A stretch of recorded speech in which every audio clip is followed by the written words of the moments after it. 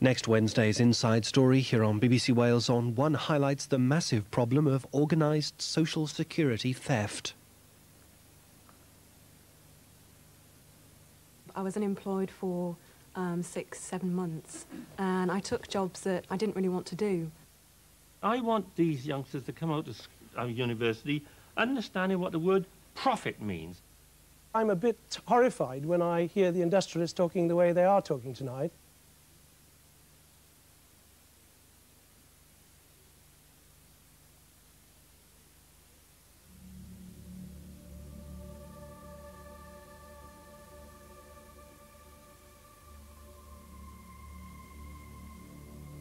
My word, what a start, working on a hat-trick.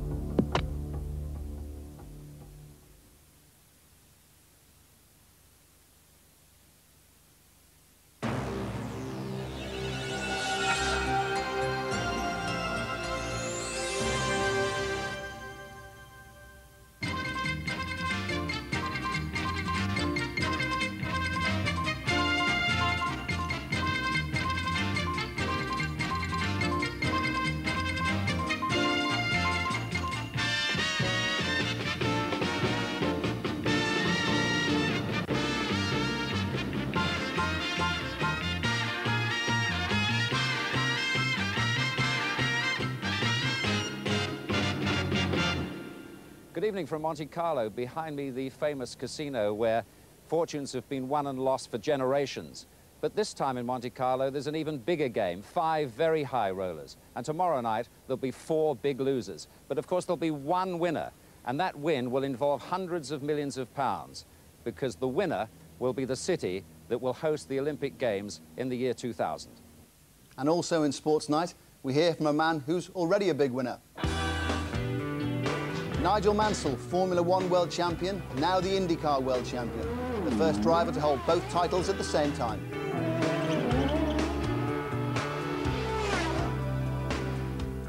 Plenty of football. England's World Cup group looks a little clearer. Holland have played tonight, so have Norway and Poland.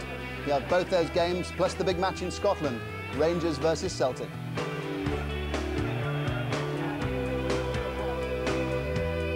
Championship boxing features Gary Jacobs defending his European welterweight title at Wembley. And for anyone who fancies a bet, how about a win double? Manchester for the Olympics and Europe for the Ryder Cup. History suggests there'll be a weekend of drama at the Belfry.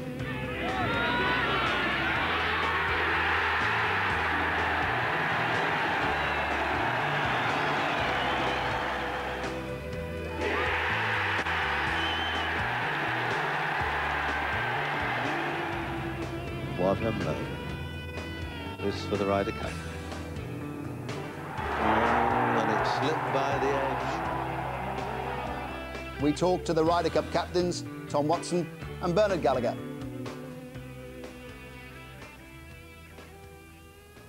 Well, can Manchester win the Olympic Games for the year 2000? The stakes have already been high. They've spent £5 million just making the bid here. And tomorrow, the members of the International Olympic Committee, approximately 90 of them, will make their decision. 5 cities, of course, are involved, and Barry Davis now reports.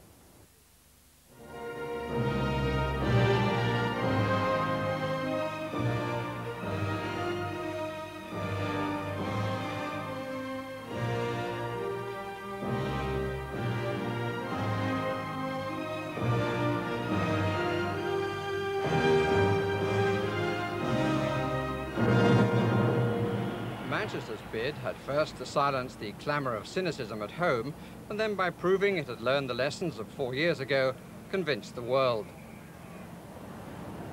The suggestion this week, as they brought their case to Monte Carlo, is that, backed by the government, they've gone a very long way to doing both. bidding cities. There are lots of people who've been to Manchester, had a marvellous time, thought it was a great place, thought it was a fantastic bid, and if the bid and the decision had been taken the following day, I have no doubts at all they would have voted for Manchester. But of course, all that is sort of past now, and we have to have got to a more even keel. The public relations exercise has been conducted with style and vigour. Compliments of the Olympic president accepted as no more than politeness. Do you think their chances are improving now? Well, I think the chances are very, very high. The strengths of the bid are 15 inner-city sites with 21 of 25 sports within a 20-minute radius. And the quality of telecommunications, described in the technical report as leading the world. The weakness, a perceived lack of glamour. I've always thought, actually, in this race, even more than I did in the '96 race, that the three front runners are seriously flawed in the minds of the IOC members. Beijing has a clear political problem. Sydney has a clear distance problem. And Manchester's had a clear image problem. But funnily enough, the image is why we want the Games. I mean, we know that if we can have the benefits and glories, as it were, of an Olympic Games that Barcelona got, then we know you have a new place in the sun. I mean, that is what the Olympic Games gives you. With government aid, a velodrome and what will be the largest indoor arena in Europe are under construction. The main stadium remains on the planning board. I think we've got the balance right. You know, there's a 21st century dream out there which they can realise. You know, we're not going to be showing them stadiums which will be 7 years old when they're occupied. They will be state-of-the-art when they're built, but we're actually building as well. We couldn't have left it to models. We had to start building. Twice Britain has answered the IOC's request to host the Games in 1908 and the second London Games in 1948. Both for Scott and country, it's been a long wait. The timing is impeccable. We have a Prime Minister who's very keen on sport and has made a very, very good impression on the IOC members. We have a new and dynamic head of the British Olympic Association. We have a city that has really got to understand what the implications of creating the infrastructure needed to run the Games and to prosecute the bid have been. And we've raised something like £3.5 million from the private sector in the last 2.5 years, which for anybody who's been in the money-raising business will know has been probably the most difficult period in any of our lifetimes in terms of raising money. At this morning's press conference, it was Spot the FaceTime, as past British champions lent their support. I think if we win, I shall be overwhelmed by the awesomeness of the task we have ahead. I mean, no Olympic run-up is ever easy. And I think while the rest of us may be celebrating, I think I shall go into a quiet corner and think, blimey, you know, what have we got to do now? I think if we lose, I'm sure I shall shed a tear, but I just will not see it as defeat. And it's rather like I think an Olympic. I think we have done our PB. I mean, I think that's one of the good things about this campaign. We don't sit there sort of, you know, we've had a marvellous partnership created with the BOA and with the government and with the city, and we've pulled all sides of the community together in this sort of dream. So, and I think we've prosecuted the bid extremely well.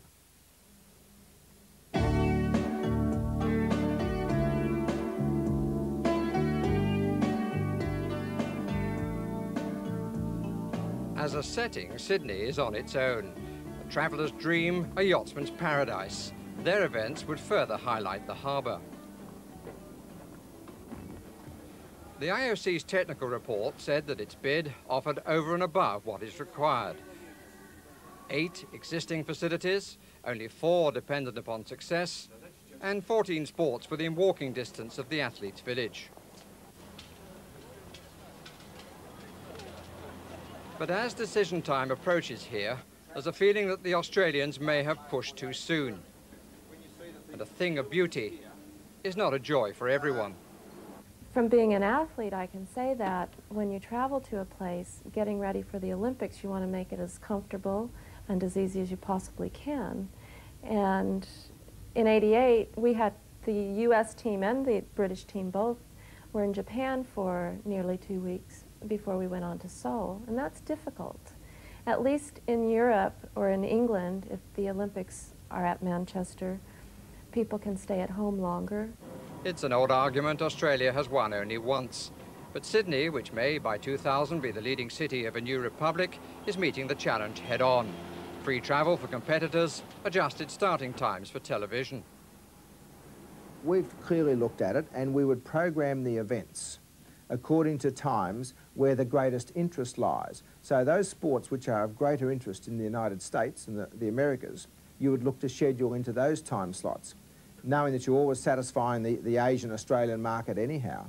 And those that are more European dominated, let's look at fencing, football, handball, volleyball, etc., will be timetabled to suit those markets directly. It will be 4:20 in the morning Australian time when the winner is announced. A city of 140 ethnic groups is planning a firework display on the Harbour Bridge in the hope that the IOC wakes up to its needs. The free man's image of Beijing is of Tiananmen Square. Yet, just 4 years after killing its own, China's capital city invites the youth of the world to celebrate the start of a new century. Neither the fact that they've since held the Asian Games, nor the recent release of political prisoners has done anything to blur the image.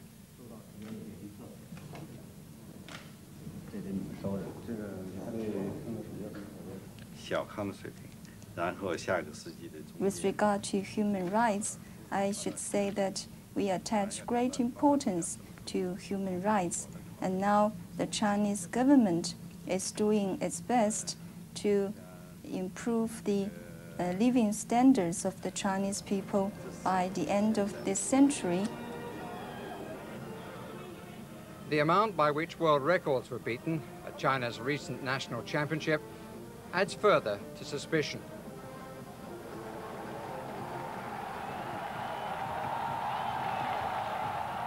Leaving aside the economic problems of the country, to award Beijing the Games would be a risk. What would happen if China's aged leader should die? And what may follow the return of Hong Kong? Too soon is the plea of most, yet many IOC members with a reforming zeal, with thoughts of a special Games for the millennium, and perhaps what the technical report describes as the enormous marketing potential, may decide that for a country approaching a quarter of the world's population, the time is now.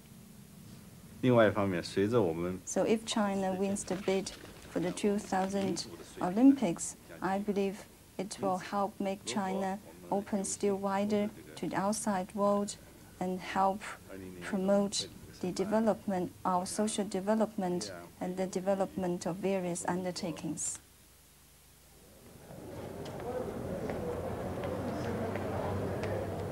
Germany looks back on its two previous Olympics with regret. The Nazi Games of '36, the Israeli massacre of 1972.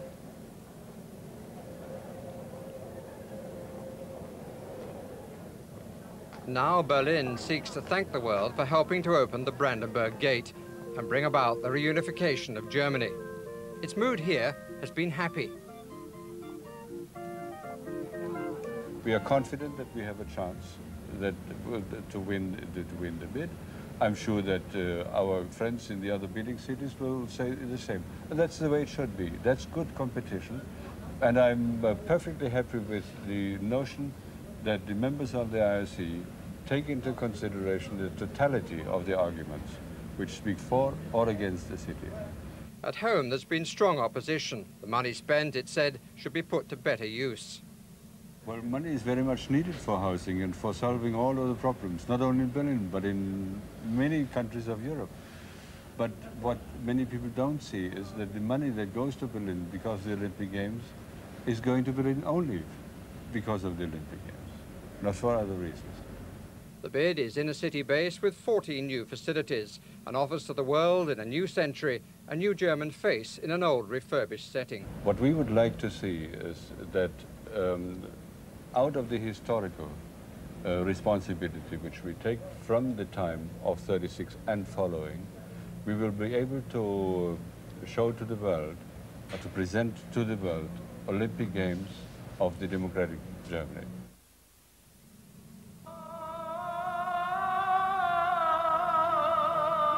Istanbul, where East meets West, and where Christian, Jew and Muslim throng the streets together, is being seen as the complete outsider. But every criticism of their bid is met with firm but friendly rebuttal, a reminder that the Games are 7 years hence. The problem of transport. Istanbul does not have a metro yet, but it is under construction. We have the traffic congestion in the central part of the city. The facilities on the drawing board will be ready by 1998. The instability of the region is accepted. If Olympism is about peace, I think Istanbul represents a center of a region where the peace is needed most. So where else but Istanbul that the torch should shine? And it's here in the Salle Omnisport of the Louis II Sports Complex that the decision will be made known. One Antonio Samarin will step forward and with pomp and not a little drama, open an envelope and announce that the Games of the 27th Olympiad in the year 2000 have been awarded to the city of... Only then will we know how that verdict was reached. At the moment, there are 89 voting members of the IOC, although one of them, the Egyptian, is not very well and may not be here, so the voting could be down to 88. An absolute majority is required over all the other bidding cities.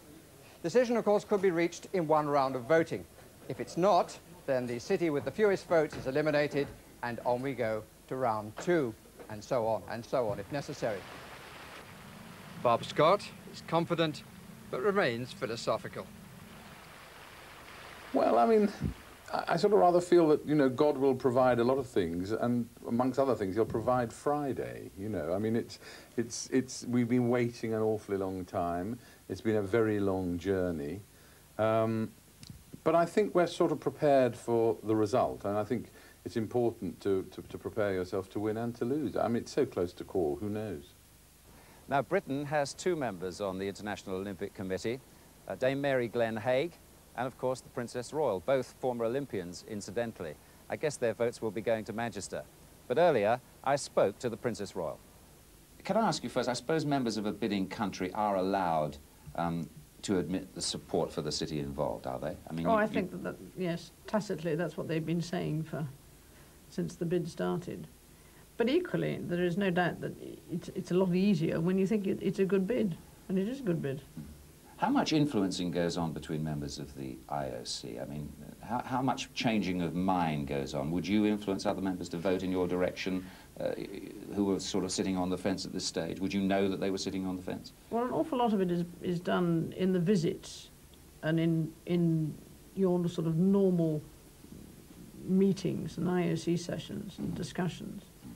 I think probably you'll find that the British members are slightly more subtle than some other members in their approach to this particular problem, and really rather encourage the concept that it's the technicalities and the bid and the people behind it that sell themselves. Mm-hmm. And that's important, I believe, and I think we both believe that. There are differences of opinions in what is important in the bid, so you're not always going to strike the right note with everybody. But equally, you can but ask people, you know, whether they've been to Manchester, whether they've enjoyed the trip, what they felt about the facilities, and if the any weak points, what they thought the strong points were. And that, I think, we've achieved. And you might nudge them a little bit if they were sort of wavering a little bit then, perhaps. Oh, I'm exceedingly old-fashioned about things like that. It's entirely their problem, but you can but, you know, put it across as best you can. Yes. Does the President's a powerful man, the President of the IOC? How does he influence votes? I mean, do you get a general sort of feeling, an awareness from him about where he would like the next Olympic Games to be, or the year 2000 Olympic Games to be? Well, you're asking the wrong person, and I suppose both Mary and I are the wrong people to ask, because probably the only 2 IOC members who are never lobbied by anybody else is us. So, I mean, I don't know how you read that, whether it's good news or bad news.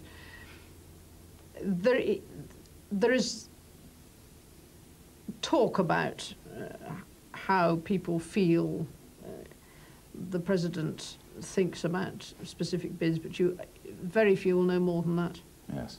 He doesn't overtly say, now listen, lads. Well, he may do to some people, but he's not going to do it to me. And if I haven't heard him say it to anybody else, I'm unlikely to be able to comment. How much do you feel political issues come into the decision-making? I'm thinking particularly of, there's been an awful lot in the press about, you know, human rights in China, etc. Well, every time you have bid cities, there's usually a political element to one or other of them, if not all of them, in some way. And there are some IOC members who are more influenced by that political factor than they are about the technicalities of the bid, or the individuals running it, or the financial backgrounds. You can't cater for everybody having the same approach to bidding, and politics is bound to come into it in some respect. But you wouldn't know how strong an influence that is in the likely voting at this stage, or would you? If you look back through the votes, it's not consistent. In the sense that in other years, when bids have looked to be politically very strong, have not been as successful as the assumption had made it out to be. Yes, it will have an effect. But equally, the other X factor is personalities. And there is no doubt that the individuals who sell the bid are very important. And I believe that Manchester has actually made a great success in that respect. It's a very popular bid team, people that have them around. Well, with me now, Manchester's favourite son, Bobby Charlton, and Chris Brasher, Olympic gold medalist back in 1956 and father of the London Marathon, of course. Bobby, what's the mood in the camp? Mood's good. We've spoken to most of the IOC members. We've spoken to all the delegates from federations, etc. And the mood is that Manchester is a very popular outfit. Of course, Bob Scott, the chairman, is particularly keen, you know, to foster good relations with all the IOC members. That's been our tack. We've not spent millions and millions of pounds on trying to convert the converted. And it's been a big success. We feel very friendly, a friendly atmosphere whenever we see an IOC member. I think a lot of it is to do with the fact that we've been here before, and they've all been to Manchester. Almost all of them have been to Manchester. They've seen what we've got to offer. And with our heritage and our tradition, etc., you know, they've got a little affection for Great Britain and for Manchester in particular over this last couple of years. So I'm very hopeful really. Thanks, Bob. What's your objective point of view, Chris? Well, Peking are beginning to be favourites quite strongly. I think it would be a disaster for the Olympic movement. But after all, the IOC did go to Moscow when it was under Brezhnev, and there wasn't much human rights in Russia at that time, and there are not many in China now. But funnily enough, if it comes down to just two in the last vote, say Manchester and Peking, then the thought is that Peking won't get it. Either Sydney and Peking won't get it. It must get it on an early vote when there are 3 or 4 candidates still in. You think and that's people a possibility. wouldn't pick Peking on a second choice? I think there's enough members of the IOC who've got a conscience and will just shy at that last thing of picking it when there's just 2 choices. I see Juan Antonio Samaranch is still in business for another 4 years, the president. Yeah, he was elected in Moscow in 1980. By the time he's finished, he'll have served 17 years, and he'll be 77. But then it's a very old committee, you know. A lot of them are over 80, and yet they're dealing with the culture of the masses and the culture of sport. Gentlemen, thank you very much indeed. Well, the big decision, of course, is tomorrow night, and we'll have a special programme on BBC2 at 7 o'clock. We'll have that decision then for you live.